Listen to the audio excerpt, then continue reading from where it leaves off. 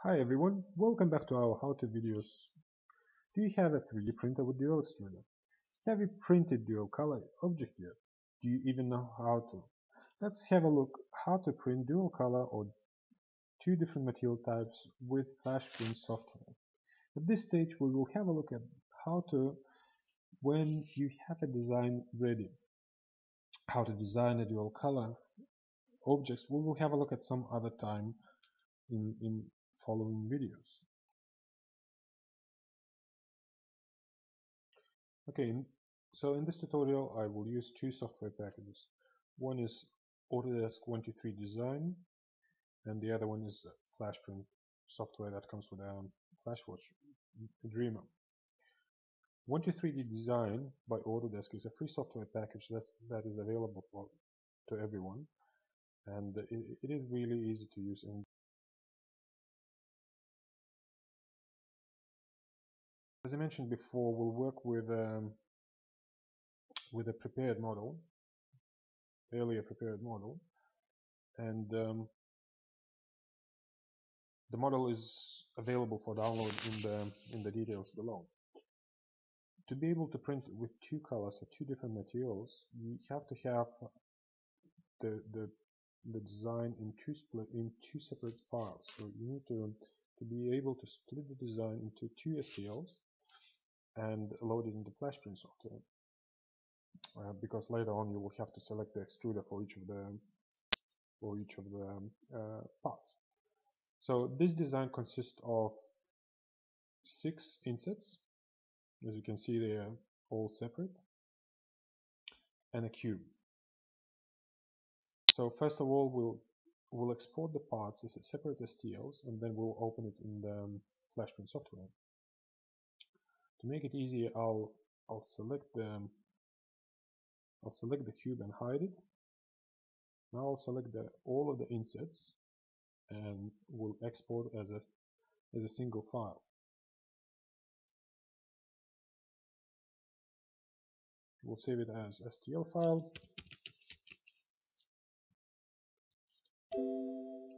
And we'll just override it. Now let's undo hiding, and I'll select just a cube, and I'll export the cube into the same folder as before. So now we have two files, cube and insets, and we'll go to Flashprint software and open them. So since, as you saw in the design, in 123D Design, the print was in the air, so now it's opening the print in the air as well. We'll just put it on the platform as it suggests. So this is the cube. As you can see, it has cutouts for the insets, and now I'll open the insets themselves. And once again, while it's in the air, it suggests to put it on the bed. Once again, click yes to put it on platform. So if I'll hover with a mouse over the cube, you will see that I have cube, so it's one STL, and I have insets as another STL. And this time, because we selected all insets at once, this STL, these insets are presented as a single object. What we'll do now, we'll click on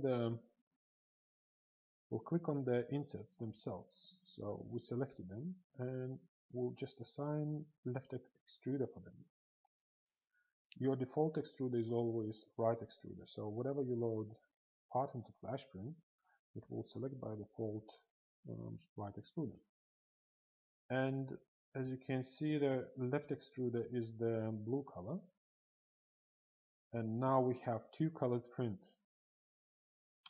So insets are supposed to be done by left extruder, and the cube itself by right extruder.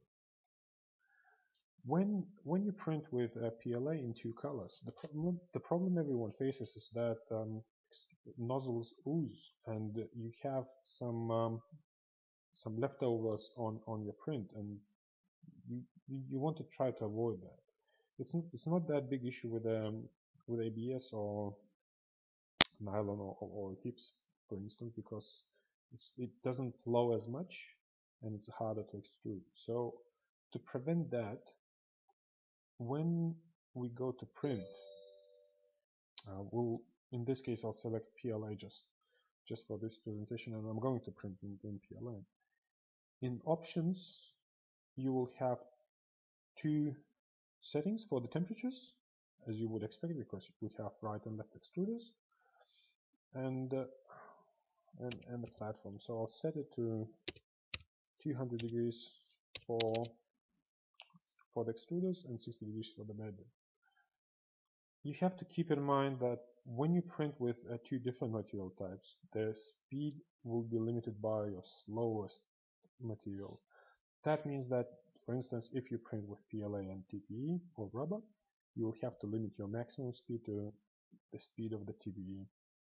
This is the limitation probably of the software. I'm not aware if other software packages would allow you to have two different speeds for the extruders, but in this case you have to set it to the lowest speed.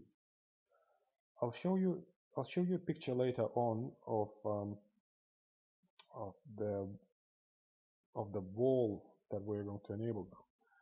So because the nozzles ooze, probably the easiest way is to build a wall around the print, and what it will do, it will build a wall about 1 centimeter from your print, and every time, since the wall is built before your object, every time the nozzle passes the wall, it will wipe off the extruder.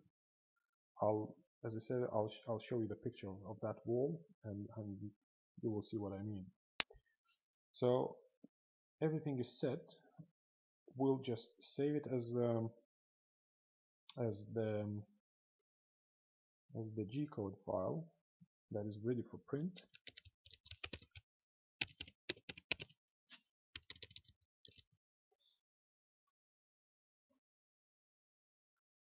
And while it's slicing, yep, so it's done. So as you can see, there's our object, the cube in this case, and the fence, the wall around it. So you might think that it is a wastage of your filament to build that wall, but trust me, it will provide you better results, since all the leftover filament will be wiped off on the wall and not on your print. So your print will stay nice and clean, and you will enjoy it. So this is the cube, so it's ready to print, and I'll show you a picture of the final result, and now I'll show you how to another example with previously prepared file.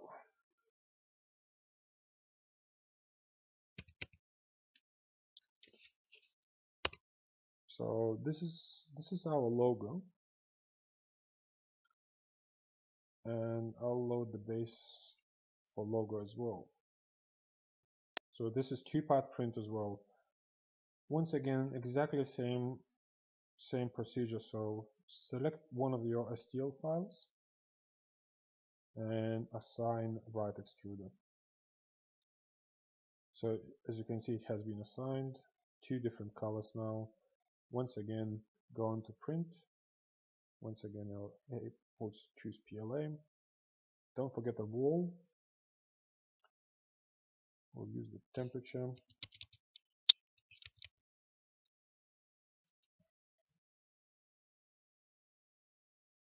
And we'll just save it.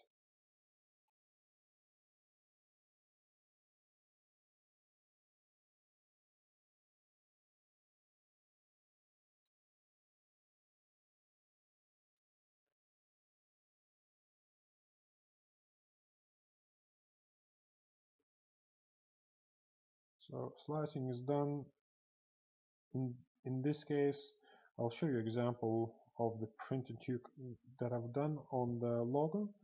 and I've done it without the ball, and actually it came out quite well without the ball.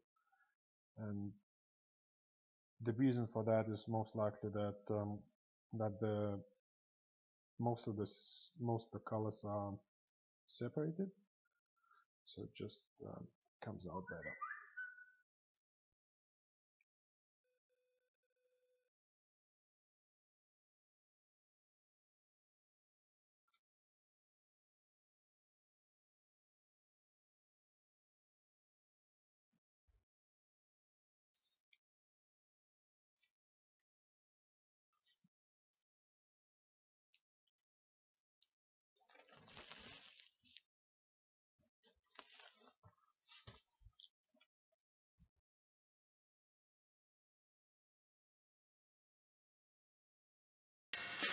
Okay, so as you can see, we have 3 objects there, and you might recognize 2 out of 3, and maybe even the third one. So the first one is the cube with insets, and as you can see, it came out quite nicely.